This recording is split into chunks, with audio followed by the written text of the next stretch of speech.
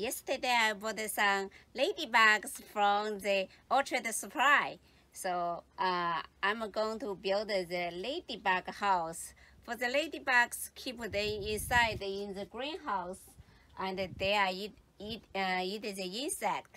So because in the greenhouse have different kind of insect, hope they will do their job. We will see. Let's go.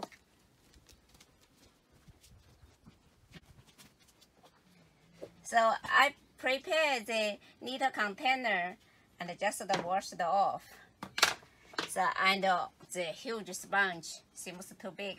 I will cut a little bit for a soak with the water for the ladybug for the drink. What's that? Raisins.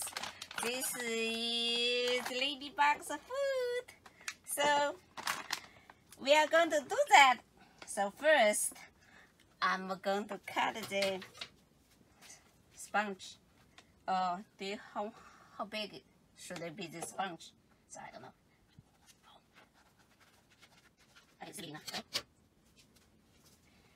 This is tap water, or you can use any drinking water. So soak with that.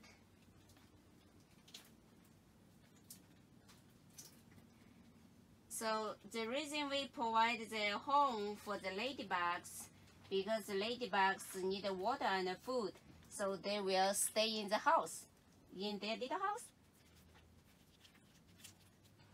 Okay, so I put that aside for the drinking water, and the raisins.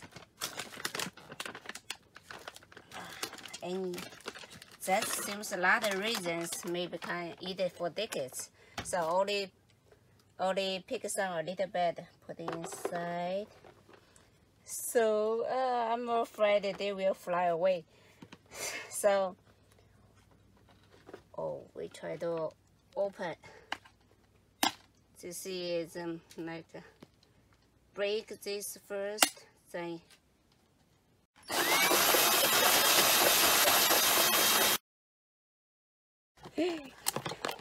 So, oh my gosh, they are running away. So, fly away. One flew away.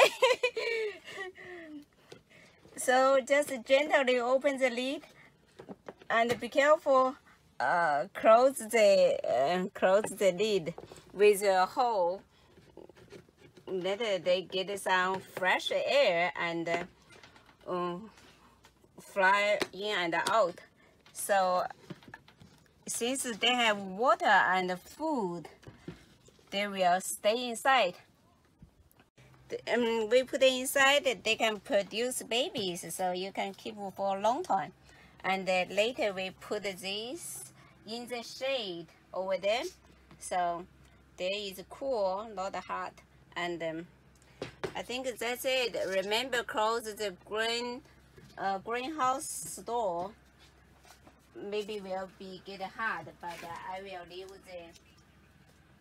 the screen door out. So get the air flow in the greenhouse. So look,